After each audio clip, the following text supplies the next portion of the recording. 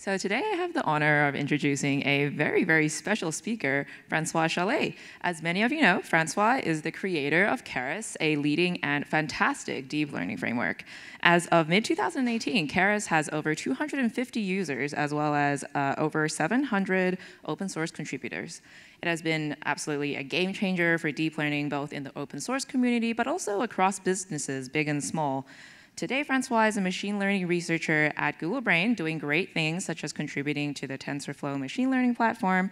But perhaps lesser known is that he was a Kaggle master a few years back. But I'll let him tell you more about that. Everyone, give it up for François. Thanks a lot for the very nice introduction. So to introduce myself a little bit further, so I work at Google mostly on the TensorFlow deep learning platform.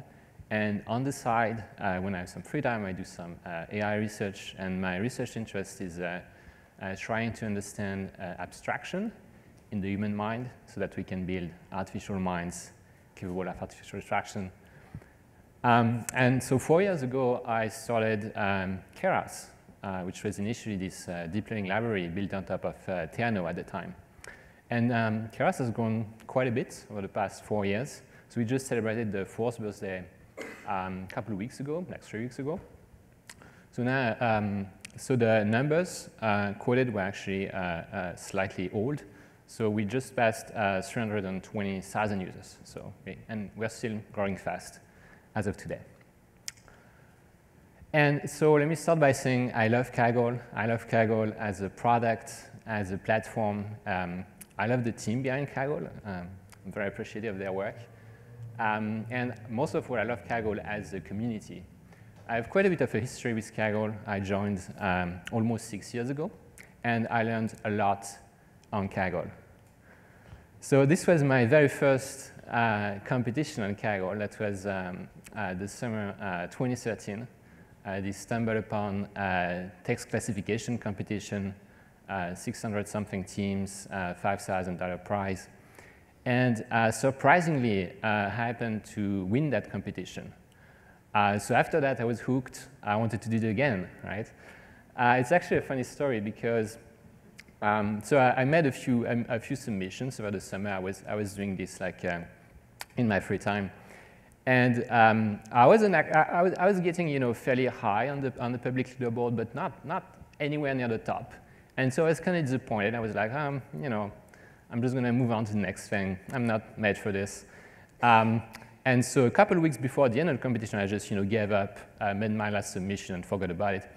And then the end of the competition came. I didn't even notice. And then I'm getting this email saying, hey, you won, congrats. I was like, are you kidding me? And what happened apparently is, so this was one of the people at the top of the public leaderboard were apparently overfitting to the public leaderboard, which is something that you all are probably very familiar with, right? And apparently, I had a fairly reliable local validation process, so that I ended up, doing well on the private leaderboard.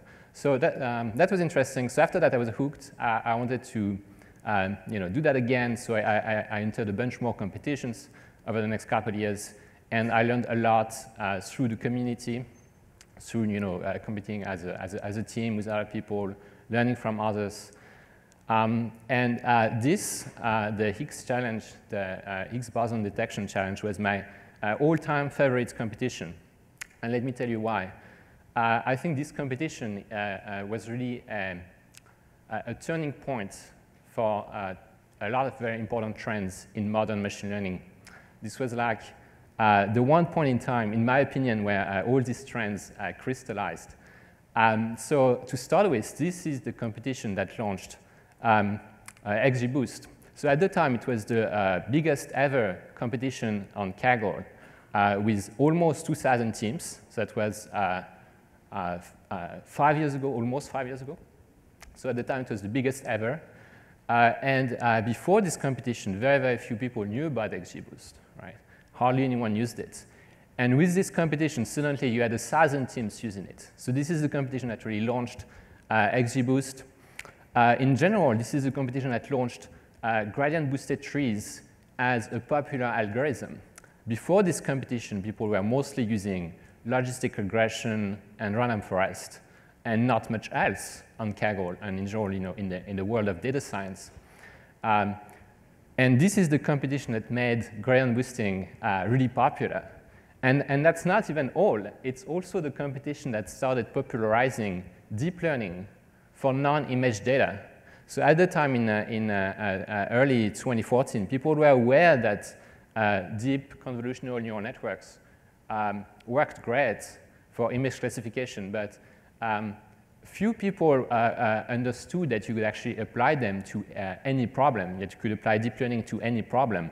And so in this competition, 2 of the 3 winning entries were actually ensembles of deep learning models, of deep neural networks. Some of them are trained on GPU.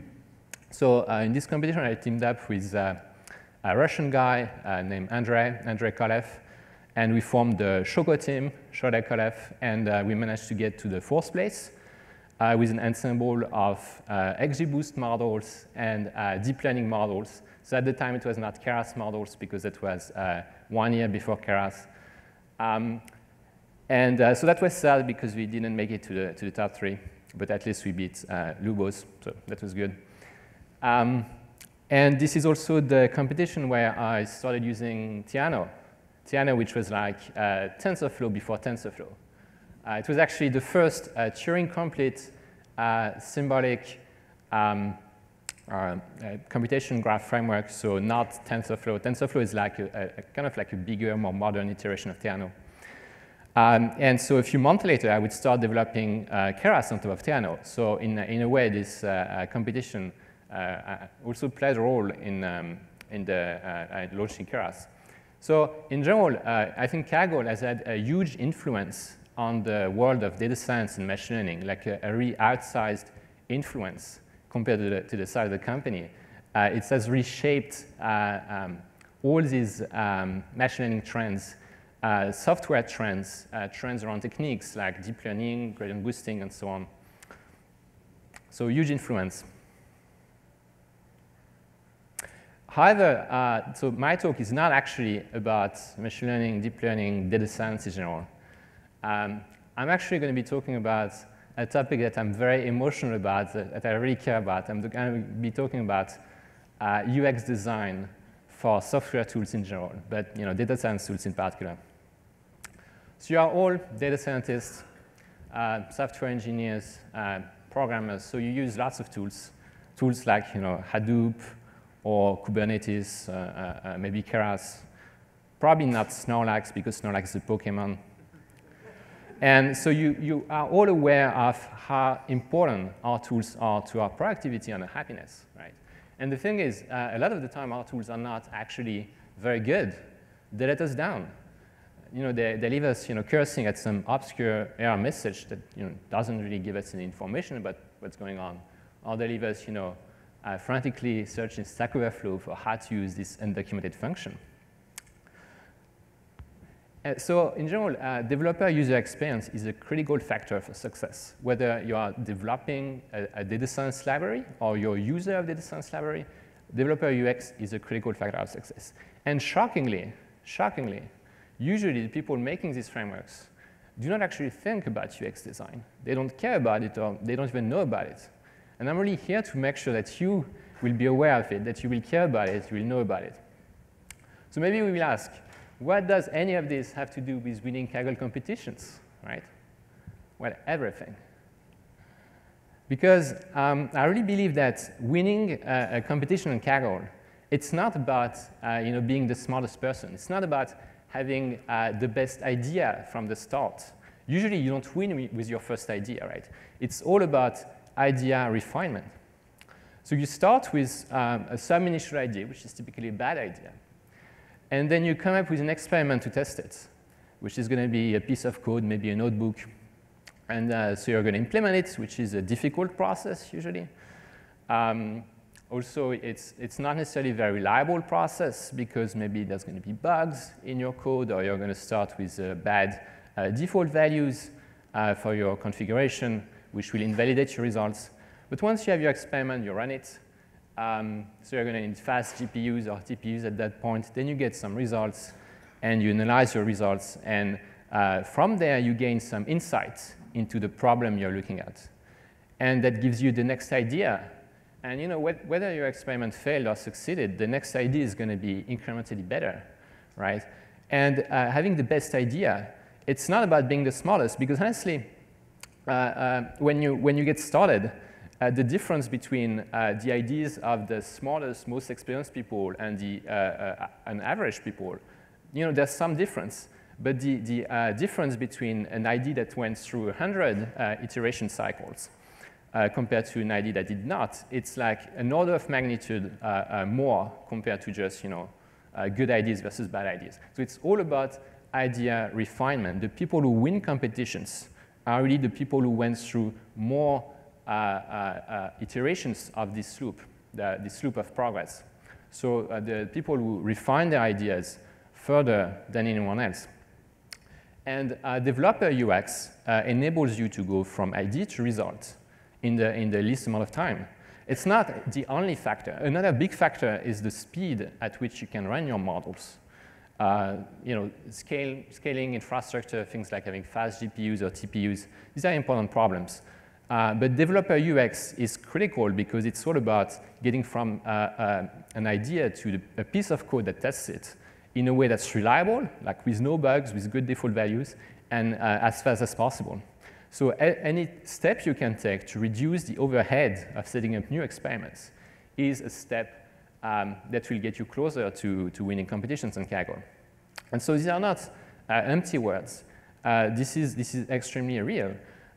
So a few weeks ago, the folks at Kaggle ran this survey asking any team, so members of any team that made it to the top 5 of any competition over the past couple of years. So asking them about the primary machine learning software tools they used and also auxiliary software tools they used.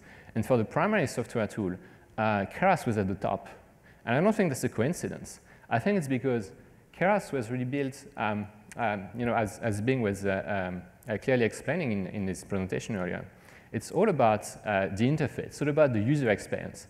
So Keras reduces the overhead of setting up new experiments.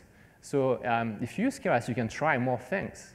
You can run more experiments. You can go through more iterations of this loop of progress. You can refine your ideas further, and you end up winning competitions. Another interesting difference is the difference between LightGBM and XGBoost. These are two libraries that do roughly the same thing. But LightGBM is actually somewhat faster. And I think that's why there are more people who end up winning competitions with it, is because if it's faster, if it runs faster, you can run more experiments.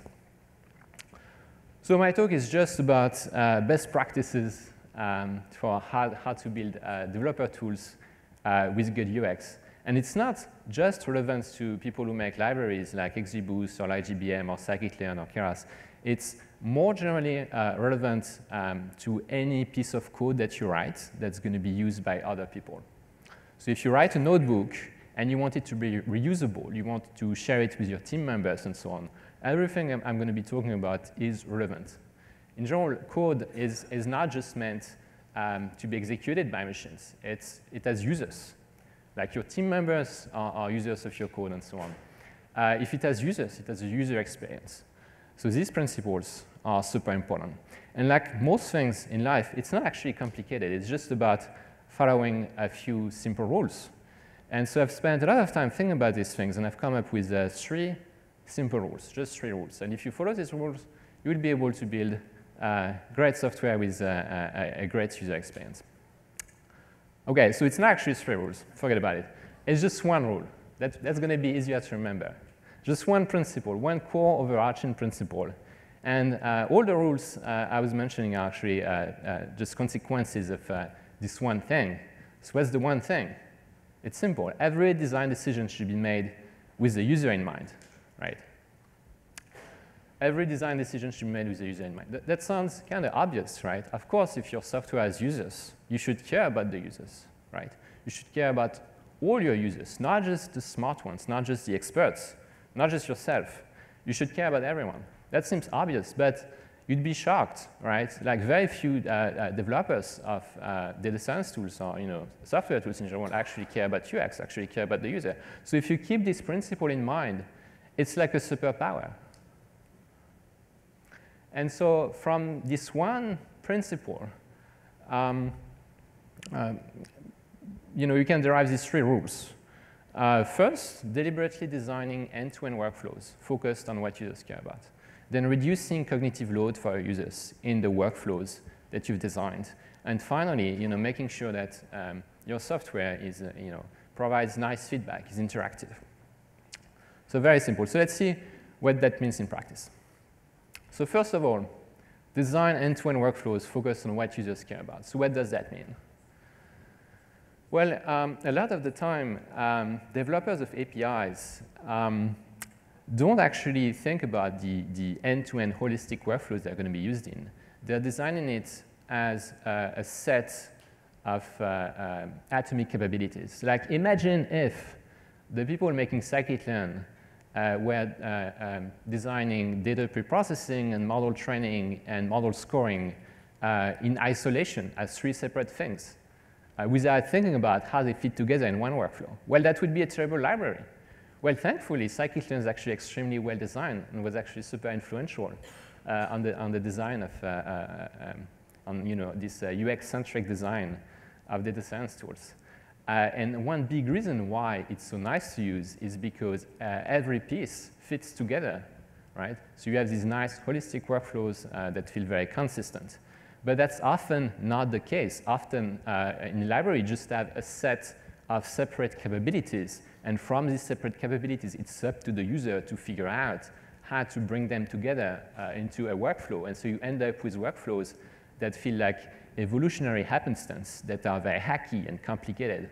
That's not what you want. So you should actually deliberately design these workflows and make sure they're end-to-end.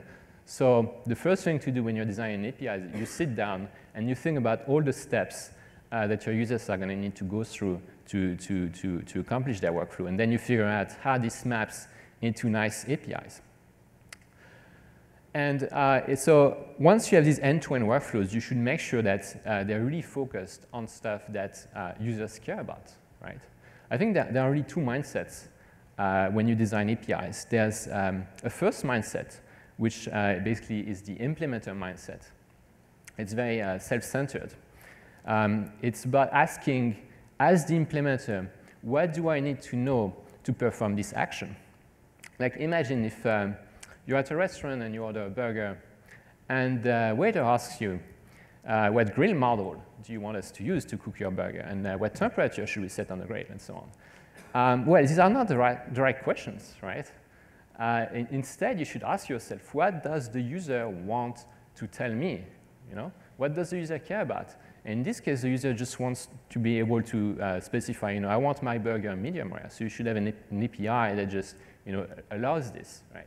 So you have really these 2 mindsets. You have the implementer-centric mindset, which is all about, I have this set of constraints, and I'm going to essentially dump that on the user.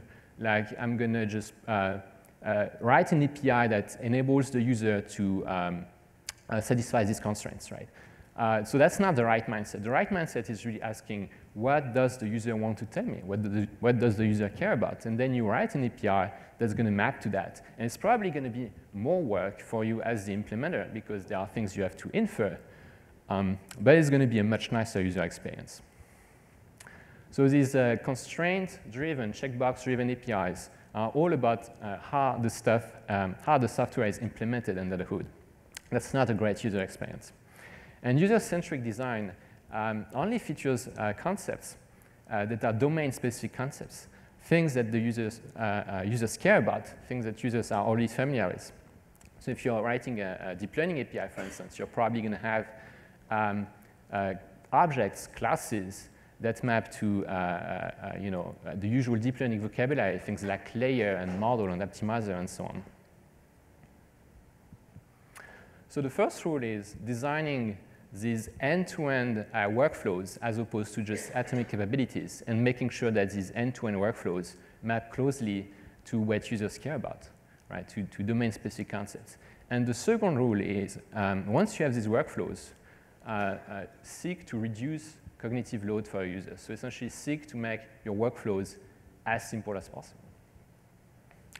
In general, good software makes hard things easy.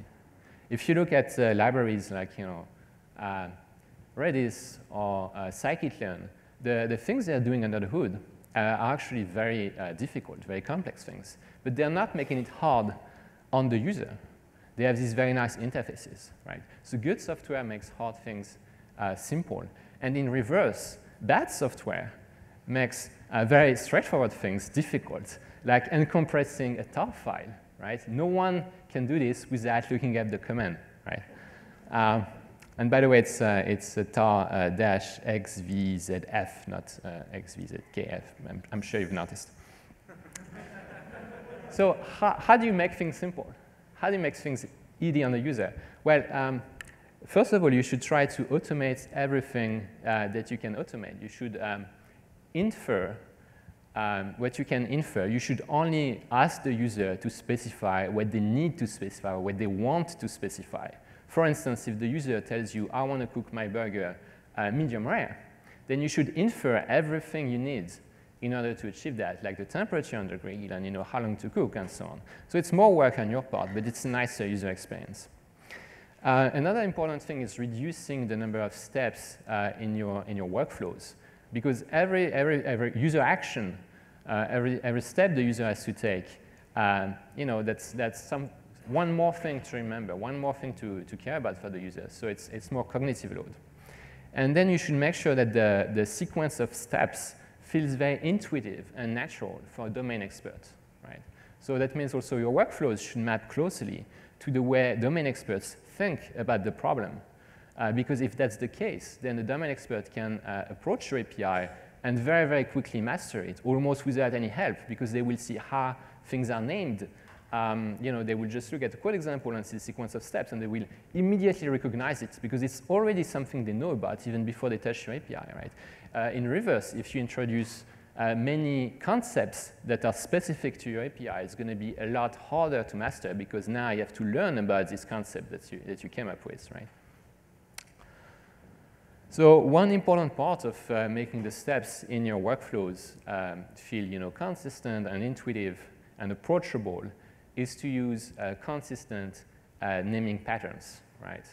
And naming consistency, well, first of all, you should have internal naming consistency. If there's something you're naming axis in one place, you should not start naming it dim in another place, for instance. It's also consistency with global standards. For instance, if you're writing a library for numerical computation in Python, well, what's the standard? The standard is NumPy, right? So the naming conventions of your library should probably follow the NumPy conventions. There's one new library that some folks at Google are working on these days. It's named JAX. And I really like it because it basically is just NumPy, but faster. It has almost no new API concepts. Like the list of new API concepts is very, very small. It's mostly the NumPy API. And I really appreciate that they're not coming up with something new for people to remember, right? They're just following the standard. Like for instance, compare these two lines. The top line is the NumPy sum function. So you have these three arguments. You have the multidimensional array. You have an axis argument, which takes a default value, meaning all axes. And you have this keepdims argument. So keepdims feels a little bit arbitrary, but then again, this is NumPy, so they were first, so they were setting the standard, so why not? And at the bottom, you have something from a newer library.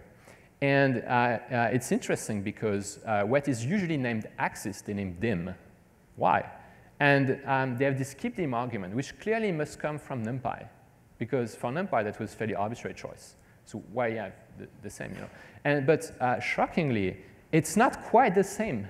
It's keepdim instead of keepdims. So it's like a very weird and annoying breakage of conventions that makes it so much harder to remember this thing, especially if you are constantly switching from NumPy to this. So honestly, this doesn't really serve any purpose. So use consistent naming conventions to make things easier to remember for people and just to make life easier for users. Another way that you can make that you can reduce cognitive load for users is to provide good default values for configuration parameters. One example is instantiating an LSTM layer. When you're manipulating LSTMs, there are lots of things you need to keep in mind. Things like you should use a once initialization for the forget gate and so on, or you should use orthogonal initializations for your recurrent matrices and so on. It's a lot of like specialized knowledge. But all of these parameters have actually a reasonable default choice. So you should actually not leave these choices to the user. You should already pre-make these choices, right? So that people only have to specify what they really care about, right? And if you do that, then your layers are just going to work out of the box. Good software works out of the box without having to think too much about how it works. Just does the right thing naturally. And lastly, I think it's really important, and this is something I was mentioning before, it's really important to introduce as few new concepts as possible. So essentially, your API should just feature concepts that domain experts who don't know about your API but who know about the domain, like deep learning, are already familiar with. If you do this, it will be very, very easy for new people to approach your API because it doesn't really introduce anything new, right? And there's this litmus test that I use to know if I'm doing a good job with an API. So when you're creating something new, you should do user testing, right? That's extremely important. You should sit down with people and look at how they approach your software, right? And the thing I'm looking for is basically, I think if an API is well designed, if a workflow is well designed, it should be possible for a user to on one day, go through it by following a tutorial or some documentation. So go through the steps once, and then the next day they come back and they should be able to go through the same workflow without looking up any tutorial or documentation, without looking up anything, just from memory.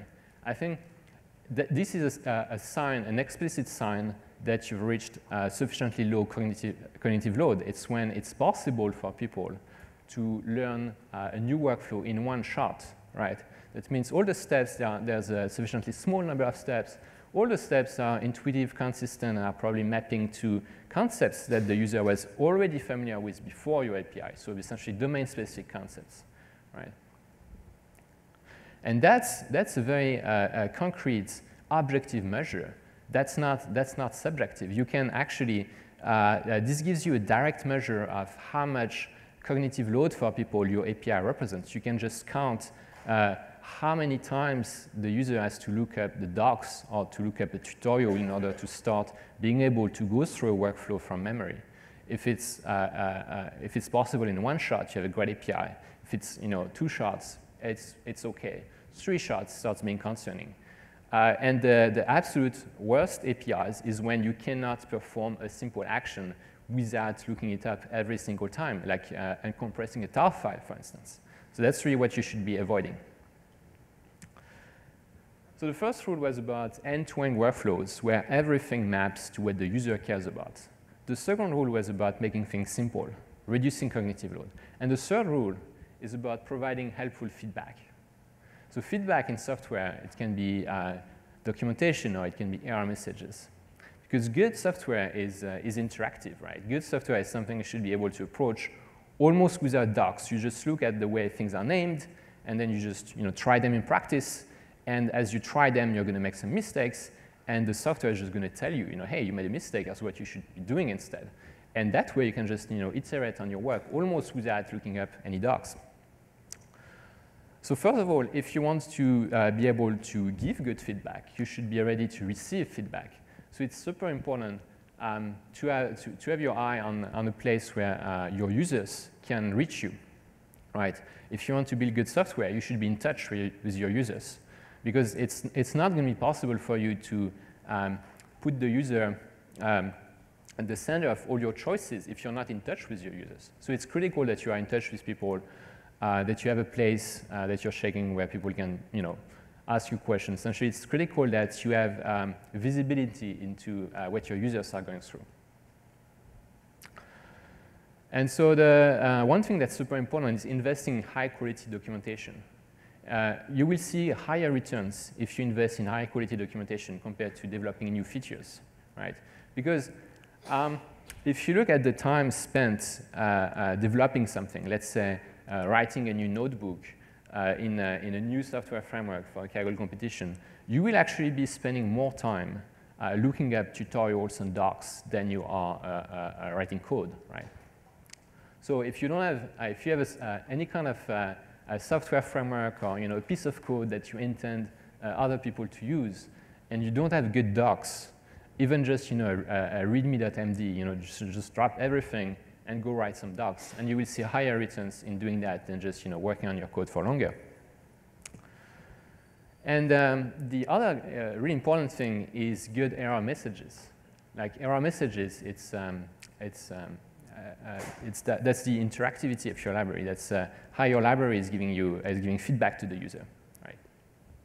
So you should anticipate what sort of mistakes people are going to make, and you should make sure that you have a nice failure mode when people are making that mistake. That you're not, angering your users, like for instance in that way. So when you write error messages, there are basically three things you should provide. You should provide context. You should say, what went wrong. Then you should also provide, and that's critical, you should provide steps for how the user can fix it, right? Because otherwise, people are going to have to copy and paste the error message in Google and find the Stack Overflow answer that will perhaps give them the information that the error message should normally have given them, which is, how do I solve this? So this is the absolute worst kind of error message because it doesn't give you any information at all. It doesn't give you context, doesn't give you resolution steps. It's not even something that you can copy and paste into Google, right? It's totally unspecific. So if you get a message like that, you're completely lost. So again, three things. You should provide context. You should be clear about expectations. What did the software actually expect? So why was that a mistake? And then you should give steps to resolve it. So here's just a quick illustration. This happens if you pass the wrong arguments to this categorical cross-entropy function. The first sentence tells you context, like, hey, something went wrong. Here's where it went wrong. The second sentence gives you expectations from the software. Here's why it was wrong, right? And lastly, and that's the most important, it tells you how you can fix it. And if you get a message like that, you don't even need to look up Stack Overflow. You don't even need to Google the error message because you have everything that you would find on Stack Overflow. You have it right in your console, right? So it's a useful error message right in your console.